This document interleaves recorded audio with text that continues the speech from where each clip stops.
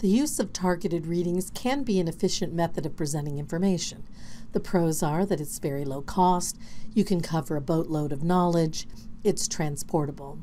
So what are the cons? Well, the downside, of course, is getting your learners to do the reading. We'll discuss some methods later in this course about getting participation from learners and specifically about how to get them to do the reading.